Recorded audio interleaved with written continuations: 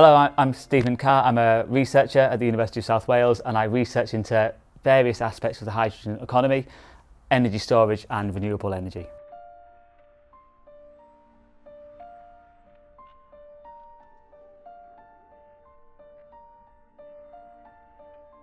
So here we have a demonstration kit of a renewable hydrogen energy storage system where we have our hydrogen being produced by solar power with a lamp representing the sun.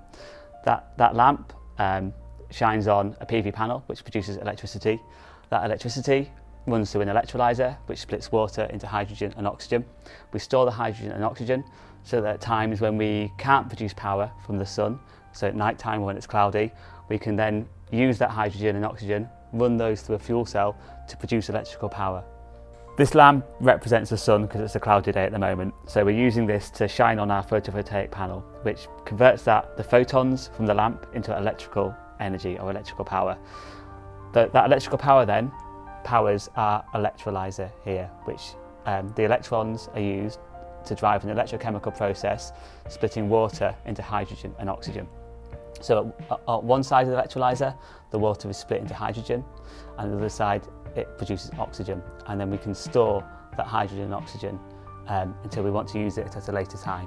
So we're, as the overall process, converting the energy from the lamp to split water into hydrogen and oxygen and store that hydrogen and oxygen to later on reconvert that to electricity.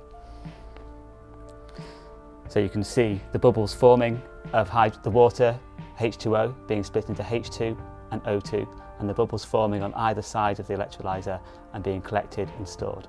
So now say we have a situation where the sun isn't shining and it's not producing enough power for our needs. It might be night time or it might have got cloudy.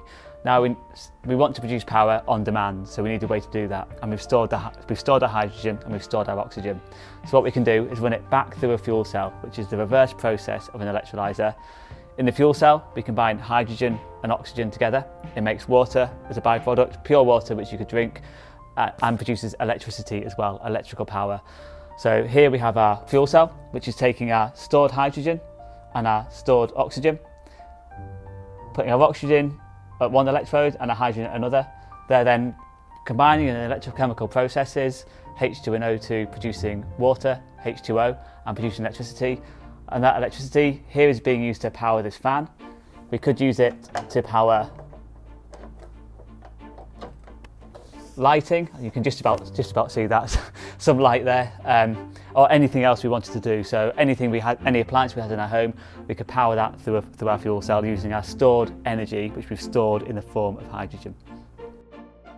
This is our main electrolyser at the Baglan Hydrogen Centre. So just like the smaller version we saw in the demonstration kit before, this is a larger version, whereas in that demonstration kit we had one cell splitting water into hydrogen and oxygen. This has a stack of cells, maybe 80 cells, much bigger cells, pushed together, producing a lot more hydrogen. So this electrolyser takes in about 50 kilowatts of power, and it produces roughly a kilogram of hydrogen per hour. So this here is where the electrolysis takes place. This is the electrolysis stack.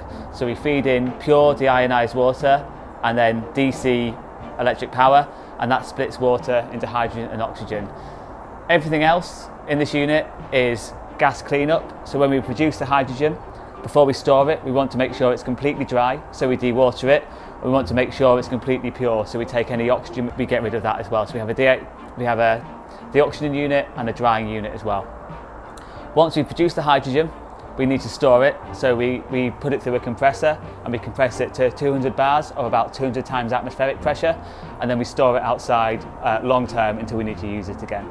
This is an alkaline type technology. So the demonstration kit we saw was a PEM, proton exchange membrane, where that membrane allowed H+ ions to pass through, protons to pass through to complete an electric circuit.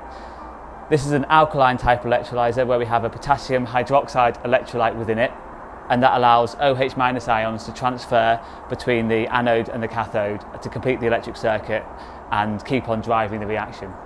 The fuel cell generates electrical power, so anything that you can use electrical power for, you can use a fuel cell to supply that. So in a vehicle, a hydrogen fuel cell electric vehicle, you store hydrogen on board, You run that through your fuel cell when you need to drive the car to provide electrical power for forward motion.